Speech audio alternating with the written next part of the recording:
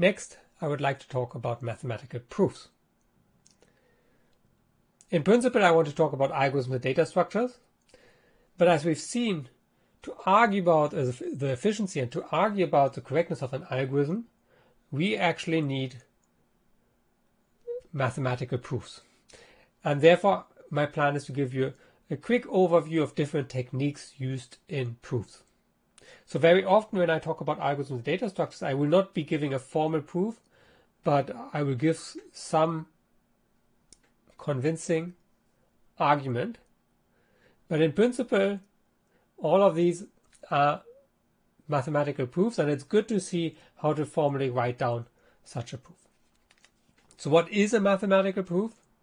It's a convincing argument for a reader that establishes the correctness of some mathematical statement. So either this statement is my algorithm is correct, or this statement is my algorithm runs in O of whatever, O of n time, or it could be a very different statement, but these are the types of statements we're looking at here. So it should be convincing, there should be no doubt left, so that we afterwards really know that our algorithm is correct, that it is efficient. Proofs are a form of communication. So in particular, when I write a proof, I should be writing it for you, the reader, or you should write it for me, the reader. In particular, proofs should be clearly written, so they should be easy to follow. I don't know what happens in your head while you're writing the proof, so all the steps should actually be there, and vice versa. You don't know what I'm thinking while writing the proof. So again, it's a matter of writing for a reader, so all the important steps should be there. It should also be kind of simply the argument. So it's very different from the process of proving. So if I think about why is this algorithm correct, then, or how do I prove that the algorithm is correct, then I will try maybe one loop invariant, refine it, try that new one, and so on. So that is a process with lots of detours. But then at the end of that, I will write down a very clean proof, hopefully. And you should be precise, which does not mean that you have to be overly formal, but you should be precise. So proofs should not be in any way ambiguous. And they should leave no doubt for the reader. So this is what is a proof, some guidelines for writing proofs, and we'll see this in the proofs that I'm going to show you. We'll see these guidelines mostly, sometimes for to keep the proof shorter. Some elements might be missing, but if you spot that, great. So a proof should always start with saying, okay, it's a proof, and which technique I'm using. So for instance, if I'm proving correctness using a loop invariant proof, I should state at the beginning that this will be a loop invariant proof. Try to use a linear flow. Yeah, so again, if you're proving something, then you're not necessarily thinking about the correctness in terms of a linear flow, but if you write about the correctness, use a linear flow. Every step should be clearly described in words. In particular, don't use overly complicated notation. So sometimes people think or tend to try to be very formal and use complicated notation to be as precise as possible, but the effect can be that the reader has no clue what you're writing about, or would have to look up so much notation and keep it in their head that it's not really readable, and proofs should be readable. Make sure that whatever you assume is actually obvious. It's very common that if you feel as the writer of a proof the need to write obviously the following holds, it's a sign for there is a step missing which you should really fill in. Because if it's that obvious, why not write this one sentence that explains why it's obvious? And then at the end, make sure to finish your proof. So you've done all the proof, you've come to the final conclusion, then you should also say, okay, this proves this statement. So, and at the very end, you can place such a small square. That's a symbol for that the proof is finished. So the reader knows that whatever comes after that is actually not part of the proof anymore. We'll be looking at the following proof techniques. So the first thing we are going to see is a direct proof, proof by contraposition, and proof by contradiction. Those are very similar in terms of what they prove, but they all kind of prove it in different ways depending on what's easiest. Then two proofs, I should be careful about this statement, proof by example. I mean, very often proof by example is not a proof, but in certain cases it is, and we'll see when that is the case. Case distinctions, which is maybe not a proof technique as such, but often used as a technique within a proof. And then finally, we'll take a closer look at mathematical induction, kind of a regular mathematical induction, but also the concept of a strong induction. And another proof technique, which we already talked about, are loop invariant proofs. I just list them here. We're obviously not talking about them again. And there are more techniques, but these are enough for everything that we are planning to do. So those are the ones that I want to briefly show you. Let's start with a direct proof, which is kind of the most natural way of proving a statement, or in particular an implication. So if you have a statement of the form from P follows Q, so or if P then Q, then the most natural way of proving that is to assume that P is true, and then through manipulations end up with Q, or that Q is true. And then your proof is done. Let's take an example. We want to prove that if n is odd, an odd integer, then n squared is also an odd integer. So how do we prove this? We will have to use the definitions of what odd is. So in principle, let me kind of just draw the global structure before actually doing the proof. So we will write proof somewhere. Now in principle, we state which technique we're using. I would say direct proof is a special case where you don't explicitly say that you're using a direct proof, because it's kind of the natural proof to do. You will want to start with assume n is an odd integer.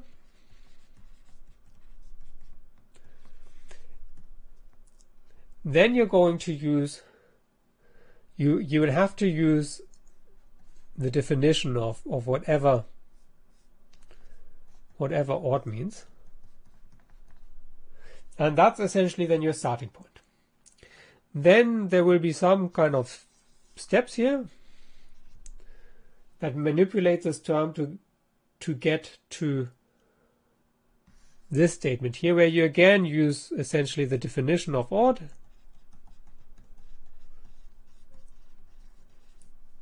And end up with n squared is odd. So that is kind of the structure that you have, and then you'll finish your proof. So what is the definition of an integer being odd? So an integer is either odd or even, and if it's even, it means that n is even if it can be written as 2k, where k is yet another integer. And an integer is odd if it can be written as 2k plus 1, where k is another integer.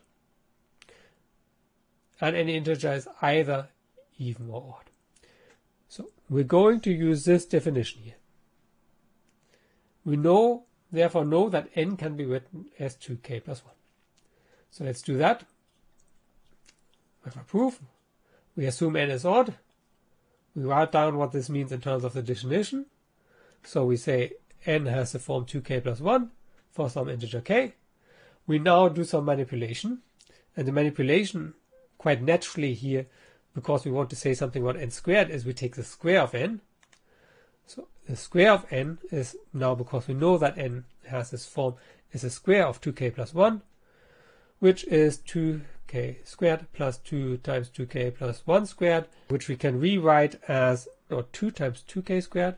This is 2 times 2k, so 2 times 2k, and then we have the 1 here, plus 1. Now if you look at this, if you define this here as k prime, then it again has a form 2 times k prime plus 1. So n squared can be written in the form 2 times k prime plus 1, where k prime is exactly this value here. And that concludes my proof. That was a direct proof. So we want to prove that P implies Q, and we do this by assuming P, doing some manipulations, ending up with Q, and very often at the beginning and end we will have to use some definitions to kind of go from the statement P to some kind of mathematical statement, and also at the end. And that's a direct proof. Next, let's do a proof by contraposition. And contraposition is the following. So again, we have a statement P implies Q. Instead of starting with P and manipulating until we end up with Q, we will make use of the following.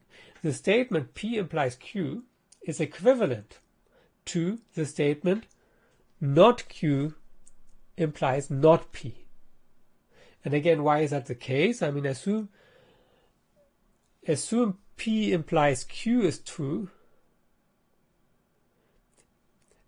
then if we have not Q, then that cannot imply P, because then we would get P but also not Q. But I mean, you can do this more formally. We don't want to do that here. But this statement, not Q implies not P, is equivalent to P implies Q. Knowing this, if we want to prove that P implies Q, we can prove this by using the contraposition, and essentially a direct proof on the contraposition or contrapositive, meaning we start off with assuming that Q does not hold, and we derive that P does not hold, and that's it. So let's look at this by an example, and the example that we have here is for an integer n. If 3n plus 2 is odd, then n is odd. Now you could use a direct proof here, but it's a bit annoying because you start with a somewhat complicated term and you want to derive a somewhat simpler term. It's actually easier to use contraposition here. So what does that mean here? It means I have this statement which is P, this statement that is Q, and now I want to use not Q implies not P. So what does that mean? It means that I want to prove that if n is not odd, then 3n plus 2 is not odd. If I prove this, I've proven my original statement. Okay, and not odd is the same as even, same here. So stated differently, what I now want to prove is if n is even, then 3n plus 2 is even. And this is now a very easy direct proof. That was proof by contraposition. We've already seen an example of this, or seen an example of the use of contraposition when we're doing loop invariant proof, so you don't have to read all of this here now. You just want to go look back at what we were doing here.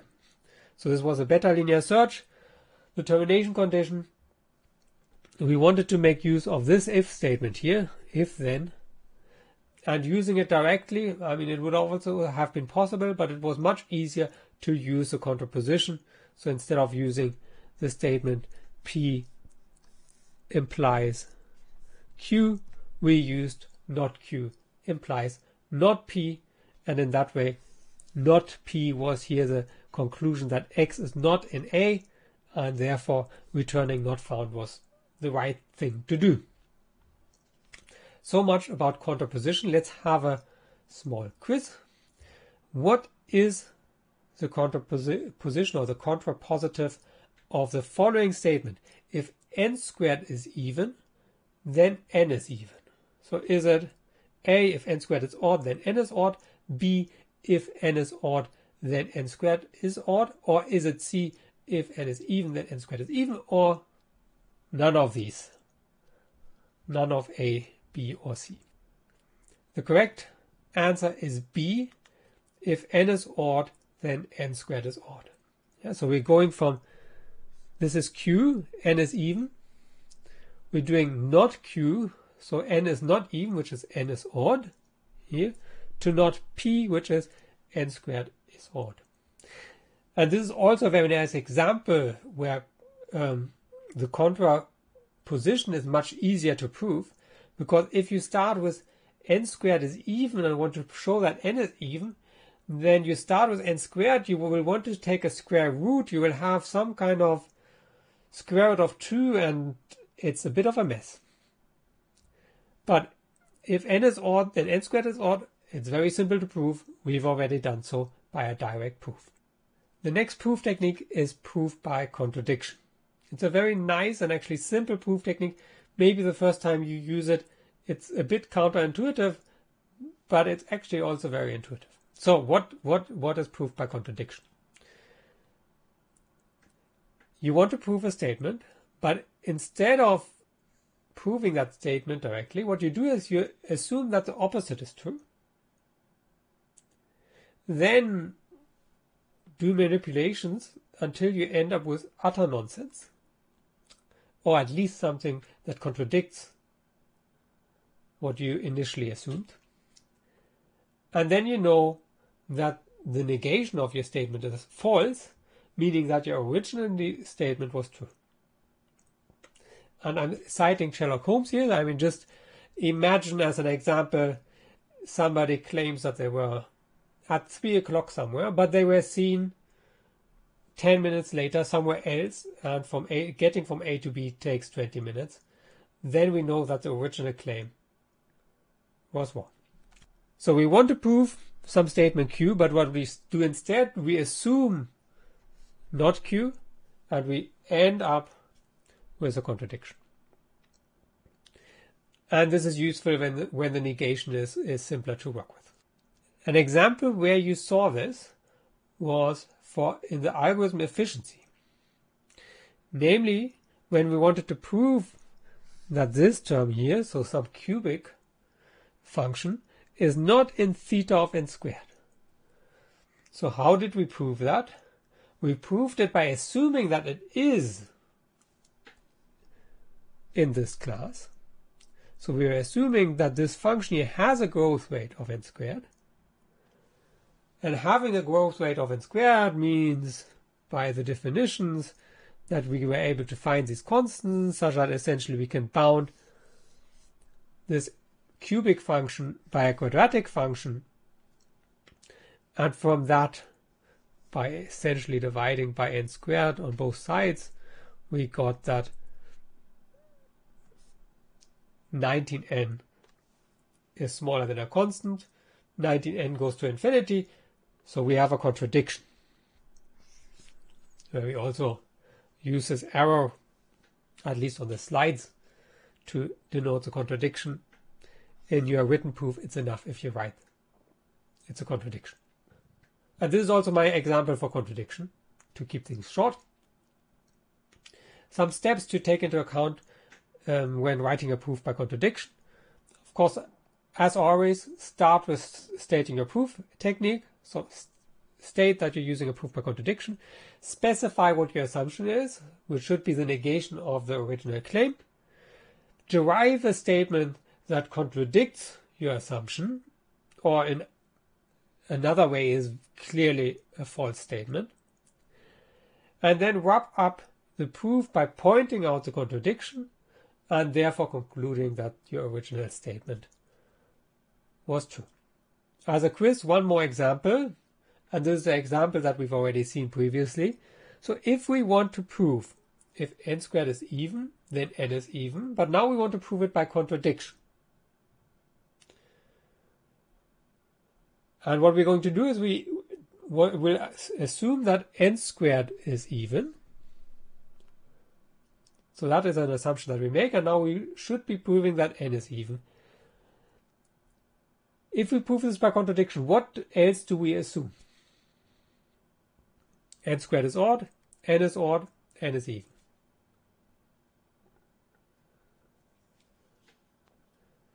We're going to assume that n is odd. Yeah, so we take what we actually want to prove. We want to prove that n is even, under the assumption that n squared is even. We want to prove that n is even. But instead of proving this directly, we're going to assume that n is odd, and we're going to lead this to a contradiction. And actually in this case, we already know that if n is odd, then actually n squared is odd. So n squared is odd contradicts the assumption that n squared is even, because n squared cannot be even and odd at the same time. So we have our contradiction, and the proof is done. Let's move on. Proof by example. So very commonly, proof by example is not really a proof, but there is a situation where proof by example is a valid proof, and that is if the statement that we want to prove has an existential quantifier. Existential quantifier means it starts with something like there is something. There is an integer x such that x is smaller than 100. Okay, a very trivial statement. It's just an example here. But this statement can be proven by example. So I can just say, okay, if I pick x is 10, x is an integer, 10 is smaller than 100, so my statement is true. That is proved by example. This example that I give here is actually, somewhat stupid, but you've seen a proof by example previously, namely when we were proving algorithm efficiency. And that was this one here. Again, I don't want to go into detail because we've seen this already. I just put this proof once more on the slide. Here we wanted to prove that this cubic function has cubic growth rate. And in principle, in terms of the global structure, I would see this as a direct proof. So we have, let's say, T of n. We say if T of n looks like this, then T of n is in this class of functions. But in this direct proof, we're making use of a proof by example. Namely, this class here, theta, is defined in terms of an existential quantifier. There exists positive constants C1, C2, and 0. Therefore, if I can give examples of C1, C2, and N0, such that the statement holds, I'm fine. This is exactly what happens here. I pick numbers, prove that those numbers work out, so that's happening here, and then I'm done. Proof by example. You should not use a proof by example if you don't have an existential quantifier. In particular, if you have a universal quantifier, meaning you have a for all statement, like for all positive x, 2x is smaller than 256. Obviously a completely wrong statement. Giving one example certainly does not prove this. So you cannot use an example for a universal quantifier. Next technique, case analysis. So case analysis commonly is used if you have a universal quantifier, so you have a for all statement, and you can break it into several cases. So a common situation is you want to prove something for all integers, and maybe you need a different proof for even integers and for odd integers. A different setting where we use case distinction is if you are analyzing an algorithm and that algorithm uses an if statement. Then very often your correctness proof will need a case distinction depending on whether that if statement evaluated to true or whether it evaluated to false. And we've seen an example of this, and that was a loop invariant proof for linear search, and there we had two cases which came from the if statement. So proofs can use case distinctions.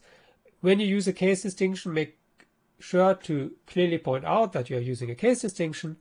Make every case clear, so it should be clear which part belongs to which case. For each case, prove whatever you wanted to prove and then bring that together. So with this case distinction, I've covered all possible cases. So you have to also make sure that one of the cases applies. And therefore my statement is true. So now we've seen various proof techniques. One that is important for this course is proof by induction. So far in this course we haven't seen proofs by induction. I mean, to some extent a loop invariant proof is a proof by induction in disguise. But at the latest, when we prove correctness and when we analyze the running time of so-called recursive algorithms that we're going to see not today but later in the course, then we need proof by induction. So what is the idea of proof by induction?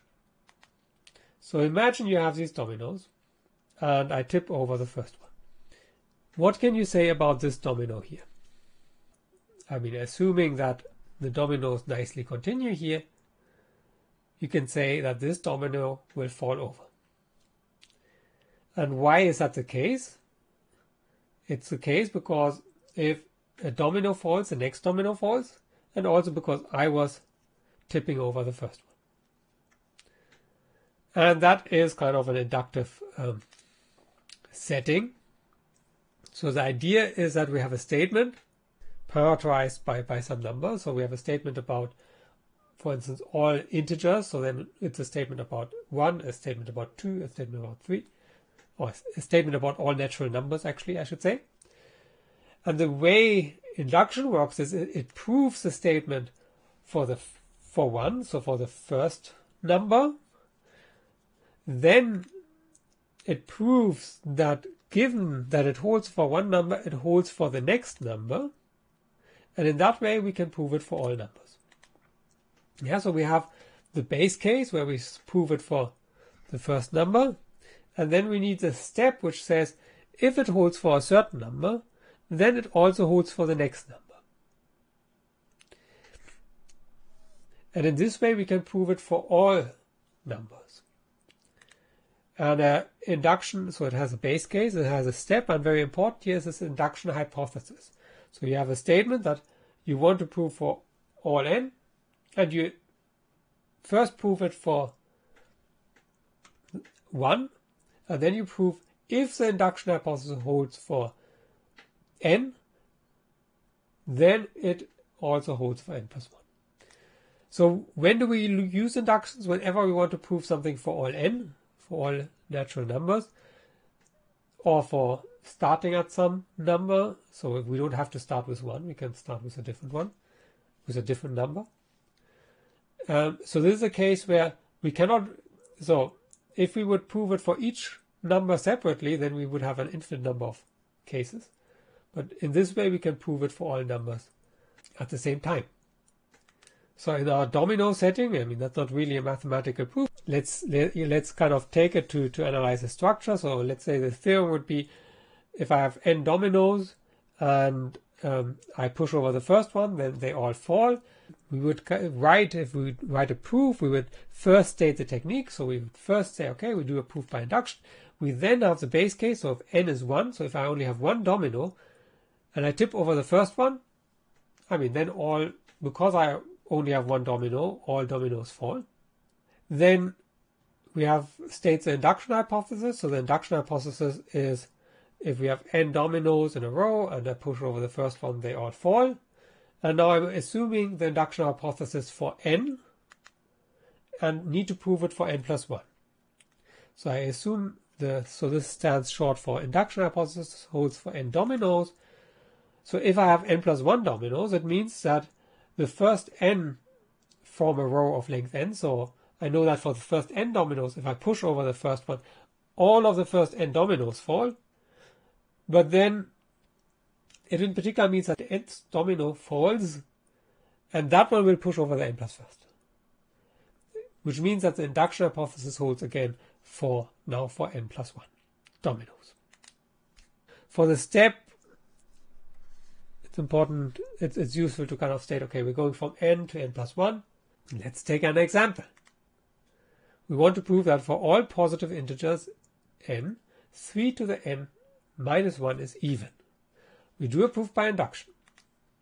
So the base case is n is 1. So if n is 1, I plug in 1. I get 3 to the 1 minus 1 is simply 2. 2 is even. We are fine. Now the induction hypothesis states 3n minus 1 is even. I'm assuming it holds for n. I now want to show that it holds for n plus 1. So I assume it's true for I assume I have 3 to the n minus 1 is even, and I now want to show that 3 to the n plus 1 minus 1 is even. And very often in these induction proofs you see some kind of substitution happening. So I first change what I have here, so I change this term so that I can write it in terms of the previous one, and then I can make use of the fact that the previous one was even. So here that would look like as follows. So 3 to the n plus 1 is 3 times 3 to the n. So 3 to the n plus 1 minus 1 is 3 times 3 to the n minus 1. I can take this, it's 3 times something, so I can write it as 3 to the n plus 3 to the n plus 3 to the n, or simply 2 times 3 to the n plus 3 to the n, and that is what's happening here. 2 times 3 to the n, and one more 3 to the n, which I conveniently place together with a minus 1, because what we have now here is that because there's a 2 times a number, 2 times k is even, so this is even. Now, by induction hypothesis, this is even. The first number is even, the second number is even, the sum of two even numbers is even, meaning 3 to the n plus 1 minus 1 is even. The induction hypothesis therefore holds for n plus 1. This is what we wanted to prove. Because now we can conclude that indeed 3 to the n minus 1 is even for all n larger or equal 1. So here are some steps for your induction proofs.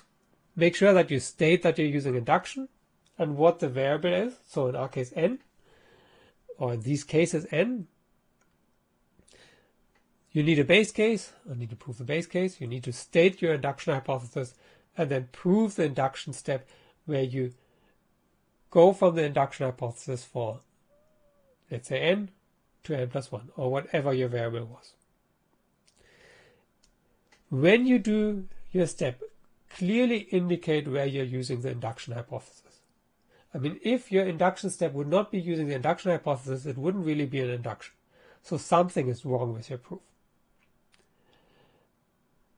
Therefore, make sure, so the application of the induction hypothesis in the step is important, and when you write down your proof, make sure to make clear where that actually happens. Here's a checklist for induction. The argument for the step, as I just already said, should use the induction hypothesis. If not, something's wrong with your proof. Either it's not an induction, or it's incomplete, or it's simply at least incompletely written down because you didn't state where the induction hypothesis was used. A pitfall can be that you have cases that rely on unproven base cases. We'll see an example in a moment. You should make sure, so in induction, you always should be going from n to n plus 1, or whatever your variable is. You should not, so from something smaller to something bigger, because otherwise you can kind of end up in some kind of weird loop. Shouldn't it really be your problem? Then, very often the induction hypothesis is essentially the same as what you actually want to prove, just that you want to prove it for all n. But otherwise, if that's not quite the case, if the induction hypothesis was just kind of a tool towards proving something, then you should obviously conclude whatever you wanted to conclude from the induction hypothesis. And always argue in the step from n to n plus 1, or whatever you call your variable. Here's a quiz. What's wrong with the following proof? So which step is wrong? Is there a mistake in the base case? Is there a mistake in how I phrased the induction hypothesis? Or is there a mistake in the induction step? Somewhere there has to be a mistake, because my claim is obviously nonsense. So what it states is that in every set of n horses, all horses have the same color. So read the proof and then decide what part is wrong. The mistake here is in the induction step. And there's the following issue. So I'm stating here, so I have n plus 1 horses, and now I'm stating, okay, I can use induction hypothesis to conclude that the first n all have the same color. I'm using it such that the last n have the same color. All of that I get from the induction hypothesis. And then clearly, I mean, since this horse here can only have one color, everyone here has the same color as that horse. The mistake that happened to us here is the following. If n is 1, the drawing that I just made looks like this.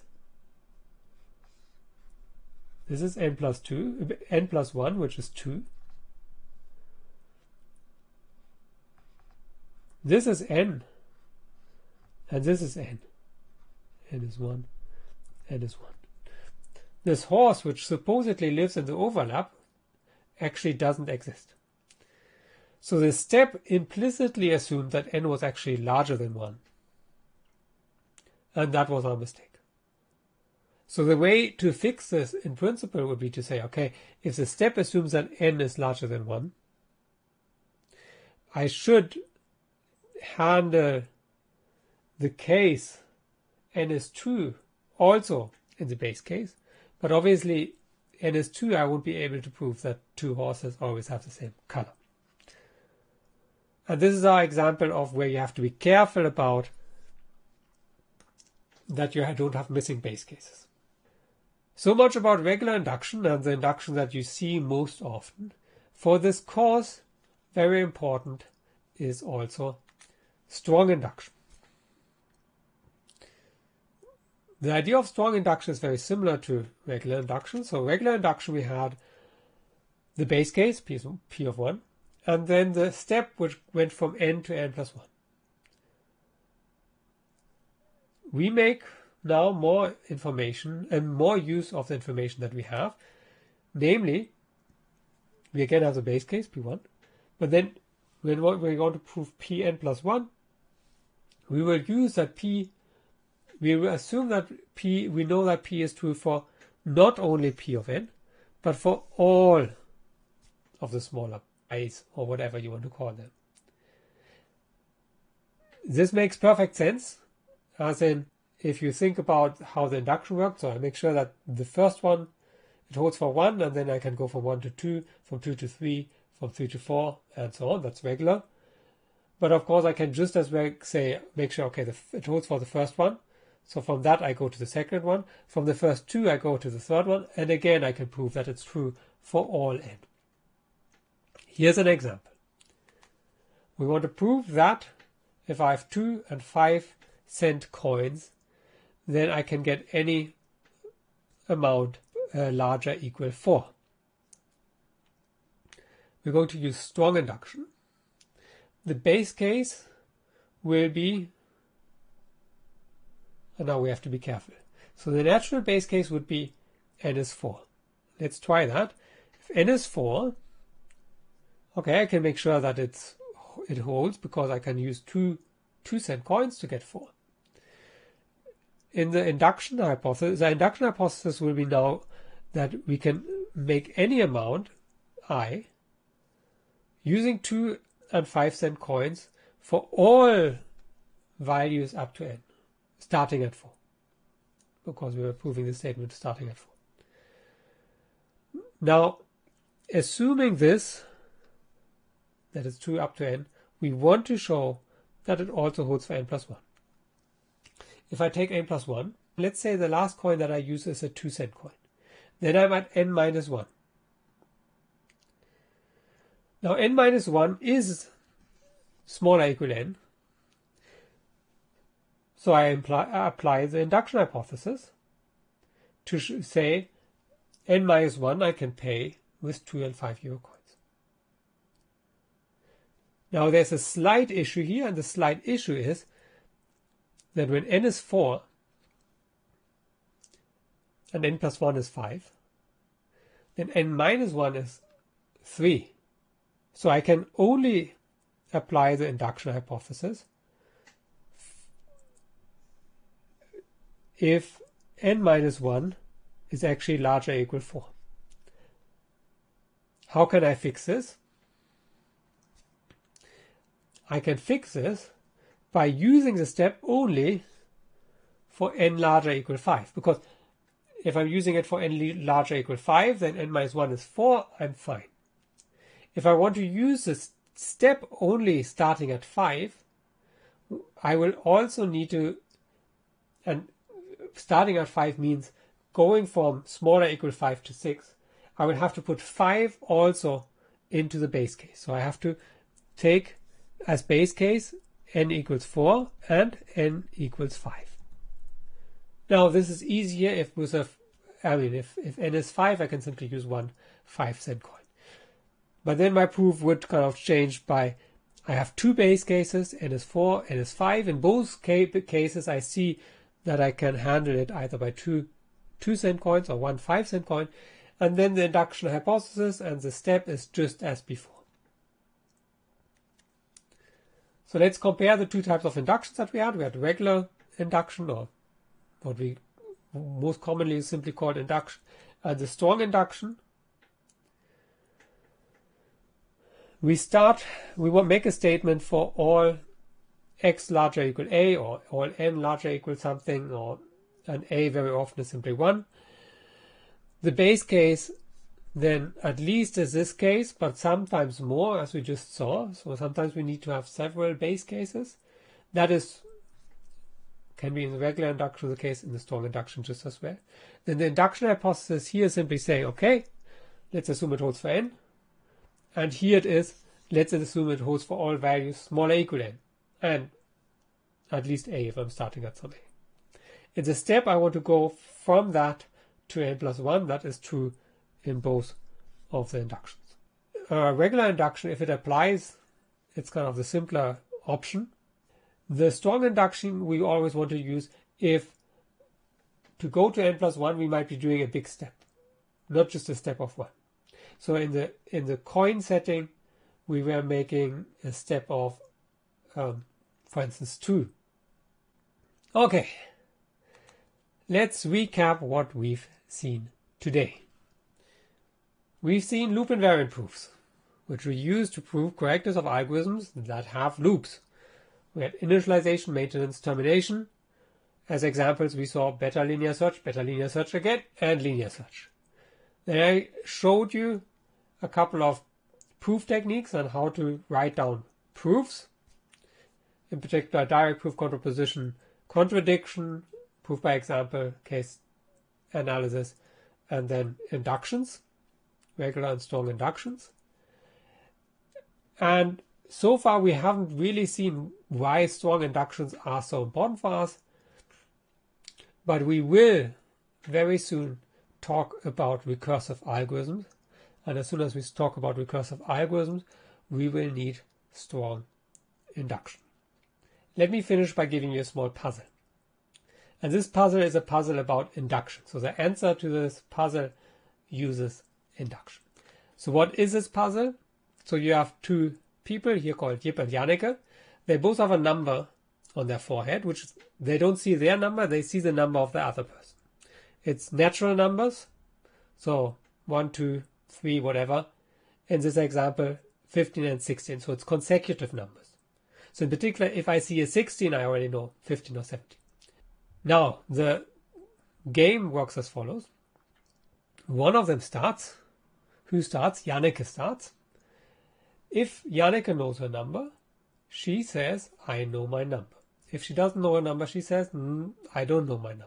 Then Jip continues and either says, I know my number, or says, I don't know my number. And they go back and forth. The question is, does this game ever end?